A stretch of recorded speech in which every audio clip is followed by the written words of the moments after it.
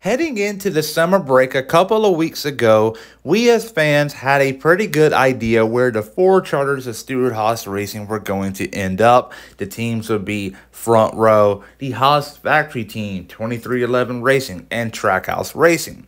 The only two teams that have publicly went out on record and announced that they have either obtained the charter or purchased a charter were Front Row and the Haas Factory Team.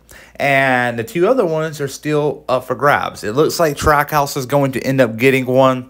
2311 Racing is trying to get one, but though they may be outbidded because RFK Racing is picking up a big-time sponsor in Kroger, who is leaving JTG Racing, and more than likely will bring the Geschäfters with them, and that right there is going to be a lot of money.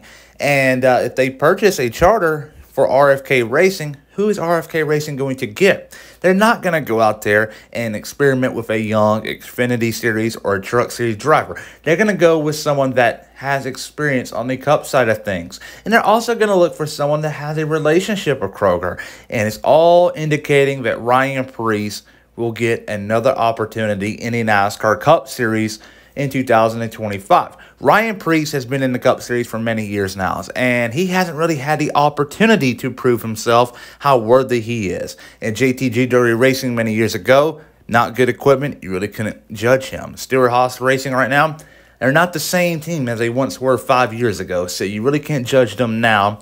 And RFK Racing next year could be the true determination of Preece's career moving forward, but he deserves this, and that's the rumor on the street right now, according to Adam Stern. So we'll see how things work out. What do you think happens? Comment down below. Please like and subscribe.